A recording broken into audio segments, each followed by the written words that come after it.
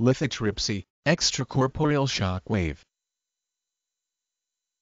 Lithotripsy, extracorporeal shock wave, a technique for shattering a kidney stone or gallstone with a shock wave that is produced outside the body. Anesthesia may be necessary to control the pain, depending on the size and density of the stone and on the energy of the shock wave needed to break it up. The urologist may opt to place a catheter stent in the ureter from below to facilitate passage of the shattered fragments. Abbreviated ESWL.